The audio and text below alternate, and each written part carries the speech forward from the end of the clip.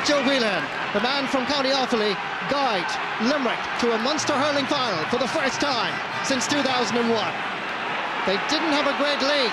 Can they have a good championship? Match on in Páirc na Gael. Puck out by Albert Shanahan. Many people thought in Limerick that John Cahill might get the goalkeeping duties, but Shanahan's long puck outs, I think, a factor in the final decision-making process. This is Niall Moran. Won a Harty Cup with St. Flannan's College. Drops this in, and it's connected. Just keep an eye on O'Connor. He connected superbly. Breaking ball favours Timmy McCarthy. Is the error punished? Joe Dean is inside. The referee blows his whistle. And from where the ball landed, there was a foul on McCarthy as he delivered the ball, and TJ Ryan has now got involved with Jonathan O'Callaghan right in front of the referee. Jerry Hennebury and Peter Moore are the umpires, and called ashore here to the referee is the captain, TJ Ryan. He could well see red here. It's a yellow card. Moore.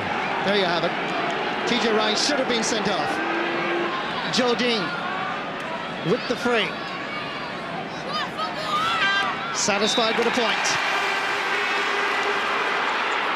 It's O'Callaghan. Tries to flick it across as Ben O'Connor. Peter Lawler manages to scramble it somewhere, but it comes to a Cork man. That is Jerry O'Connor. High challenge. Referee allows the advantage, and the point is well taken by centre-half forward Niall McCarthy. Hits Jerry O'Connor a fair shoulder to his twin brother Ben. Inside is Timmy McCarthy from Castle Lyons. Gets it onto his good side. Good score. Laying it off as Niall Moran. Contributor of 3 points in this opening half. This is under pressure. The umpires signal to each other. Limerick are in front. Uses the hand pass. Sparrows Peter Lawler. Under pressure from Timmy McCarthy. Referee blows his whistle for a foul on the left half forward for Cork, just outside the Limerick 65. Ben O'Connor in no rush. Experienced player now at this stage. Won an All-Ireland club on St. Patrick's Day with his club, Newtown Shandron. This one drops in, and it's gone all the way. Albert Shanahan lost it in flight under the crossbar, and Cork are in front. 6 minutes played in the second half. This is the ball that went straight through. Well gathered by John Gardner. That's the quality ball that Limerick needed in the first half, if I can use that comparison. The ball in front of the forward, Joe Dean, under pressure from Damien Rail. That's a magnificent point by Joe Dean. Cork are introducing a substitute, and the response is, of course, from the crowd, because one Brian Corcoran is being introduced. Fine play by Ronan Curran. Brian Corcoran on his knees. This will be glorious. This is glorious. Corcoran has returned to the championship. But just watch this. This is magic. Gathered it the first time, didn't get off the ground, and floated this beautifully over the crossbar. Peter Lawler sends it into the middle. There's a little bit of space here for Niall Moran. Steadies himself and shoots a very good point.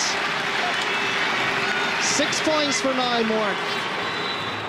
This is Joe Dean. Has various options. One of them is to feed Niall McCarthy. McCarthy cutting through the centre. Met by a fair shoulder from Peter Lawler. Clem Smith combining as well as McCarthy, despite the fact that he was falling, doing an almost Brian Corcoran and sending that over the bar. Sean O'Halpine laying it off inside. Here's a chance for Sean O'Connor. It's his second goal of the afternoon. Maybe this game isn't over after all. It was O'Shaughnessy. This is what we were expecting him to do. He drew 3 players, fed O'Connor, and Donald Cusick hardly saw it. Ryan again, leading by example. 4 Cork players. around him, and the free is given against him for overcarrying.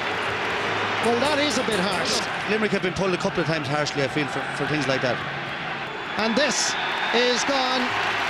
Yes, the umpire has finally raised his flag. Another point for Ben O'Connor, who has now scored 1-7. Referee blows the full-time whistle. And Cork are in the Munster hurling final.